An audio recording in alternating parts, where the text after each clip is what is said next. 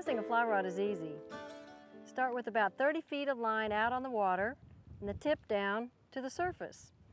Put your thumb on top of the rod grip and hold the fly line in your left hand.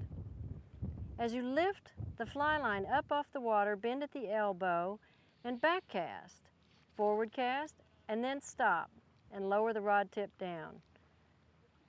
It's a 4-part process. Lift the fly rod up, back cast, forward cast, and the tip goes back down.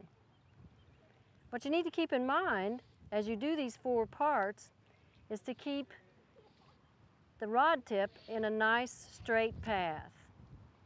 Whether you're casting vertically or horizontally, the rod tip will need to be in a nice straight path, and you'll be looking at the loops to form nice, tight, narrow loops. It's important that you stop abruptly on the back cast and the forward cast to allow the fly line to unfold behind you and in front of you. When you're casting a fly rod, you're casting the fly line and not the fly.